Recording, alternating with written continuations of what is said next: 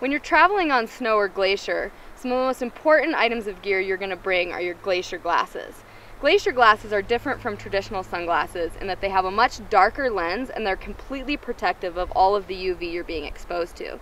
You're not just exposed to the sun from above, but also everything that's reflecting up off of that snow surface. I choose a lens that's dark enough that I can't see my eyes through it when somebody's looking at me, and also a fit that's completely wraparound on the side of my face. For a wider range of fit, a lot of people prefer a side shield to get that extra protection. And you know, glacier glasses have come a really long way. Just because you're being safe doesn't mean you need to look ridiculous.